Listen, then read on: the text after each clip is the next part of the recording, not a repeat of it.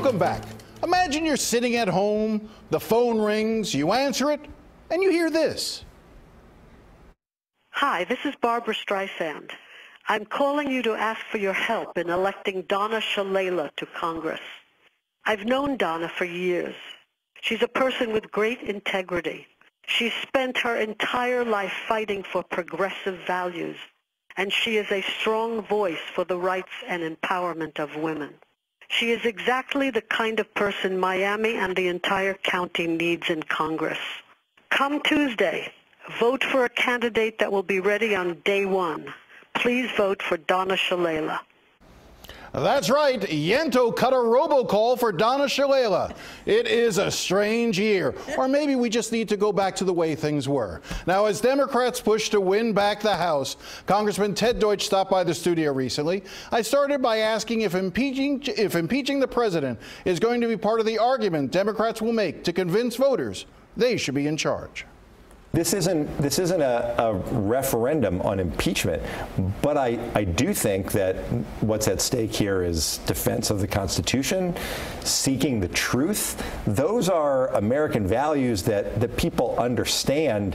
The Judiciary Committee is the place in Congress that's charged with pursuing this. We need the ability to be able to do it.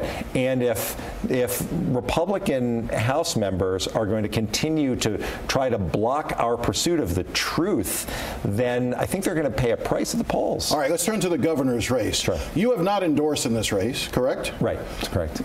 So if you're having a hard time making up your mind, imagine voters right now having a hard time to make up their mind. It seems as if you've got a lot of candidates out there. Do you have any predictions as to how you think this is going to play out? I do. I predict with great certainty that we're going to nominate an incredibly well-qualified, thoughtful, and passionate Democrat who understands that in the state of Florida, we have to protect our public schools, we have to safeguard our environment, we have to have economic opportunity for everyone.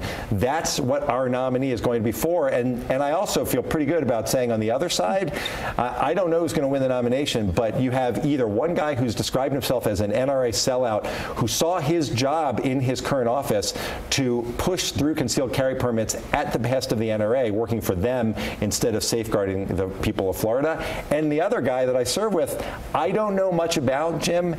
I don't think most people know much about him, except that he really, really loves the president, and that's not enough to get you elected governor. You need to stand for something. Every one of the Democratic candidates does. So you don't want to predict gender either for the Democratic nominee, then? I feel, as I said, you don't feel like you want to put a gender specific he or she. Whoever wins, okay. He or she will be a fantastic candidate. But seriously, great appeal to the people of Florida. From a political standpoint, yeah. You don't think that one candidate has a better chance of winning in November over another? The argument has been that Gwen Graham is more of a moderate. She comes out of North Florida for her congressional seat, was that she can appeal to other voters. Mm-hmm. Then the other counterintuitive side is that Philip Levine or Andrew Gillum are more progressive, and you need to placate to that part, because when you try to nominate, when the Democrats have nominated, I think the last 5 moderate nominees that they've had for governor have lost every time.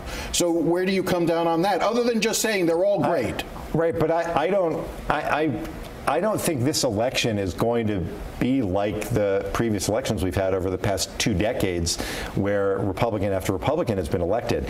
In this election, if you look at what's happened all around the country, whether it's in Virginia or in Alabama, in Ohio, the turnout in all the Midwestern states, wherever you look, you've seen this passion to try to bring some sanity back to our government. And in Florida especially, where we have a governor who has refused to do anything about so many of the serious problems we face in the state, making things harder for those of us who care about the environment, more difficult for those of us who care about our teachers and our kids and our schools.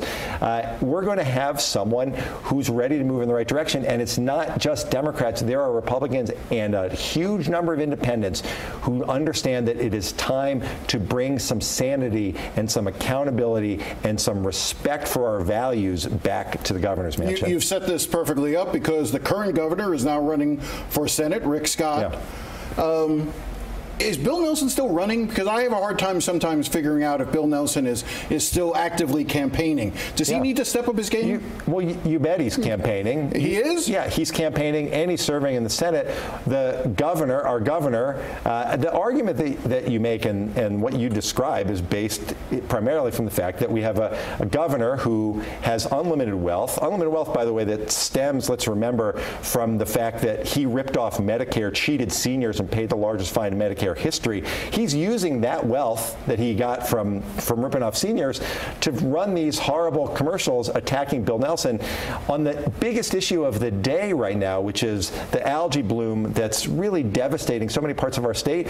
We're in this position because the governor gutted the water management districts, because the governor refuses to let anyone in his administration talk about climate change, and because the governor refuses to do anything about septic tanks, blocking efforts to inspect them. So why he's on the side of polluters? Senator Nelson, throughout his entire career, has stood firmly to preserve Florida's beautiful environment. So you just made the case for Bill Nelson better than Bill Nelson has ever made the case for himself.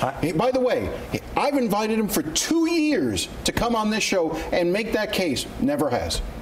I don't understand the campaign that he's running. And I'm not asking you to defend his campaign, but there's a lot of polling, and nobody trusts polls, I get it. But the polling has Governor Scott ahead, and it's not just because he's a rich guy who's spending a lot of money. It's because they're not seeing Bill Nelson. Well, it is in large part because he spent a whole lot of his own money broadcasting lies about Senator Nelson. Look, Senator Nelson is doing now what he has done for decades, which is working hard for the people of Florida.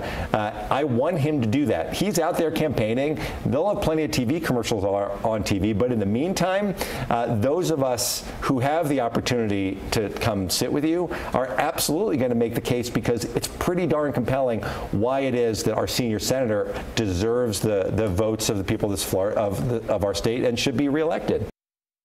And yes, we are still waiting for Bill Nelson to come on this show.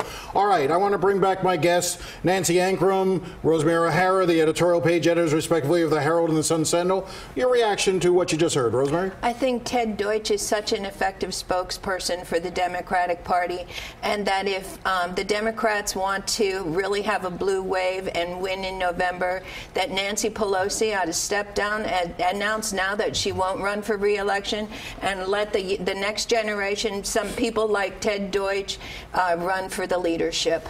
You know, he was so articulate in a way that I have not heard the Democrats speaking in so long. He just nailed the environmental disasters and why they have happened. I think Bill Nelson needs to hire him as his spokesperson. Let's turn to some of the House races. We're seeing 3 congressional races. Districts 25, 26, 27. The seat currently held by Mario Diaz-Balart, the seat currently held by Carlos Curbelo, and the seat of retiring Congresswoman Ileana Ros-Lehtinen.